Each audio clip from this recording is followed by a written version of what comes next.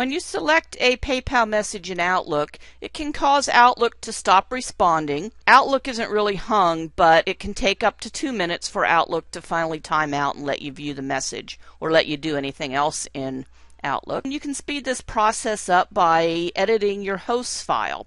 To do this, go to the Start menu, type in Notepad. When it comes up on the menu, right-click on it and choose Run as Administrator. You'll need to put in your Windows Administrator password, then go to the File menu, Open, and type or paste in the address of the host file. I'm going to paste it in. Click Open. Now you'll type or paste in the address that you need to enter into it.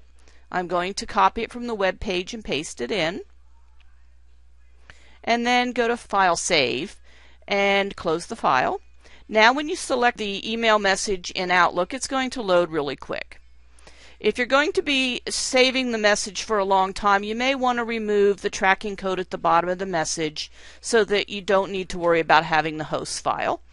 To do this, open the message, go to the Actions, Edit Message command, and scroll to the bottom of the message. Delete that last line. You can take it up to the next line above it. Once you're finished editing the message, close it and save it. And now when you select the messages in PayPal, they will open really quick.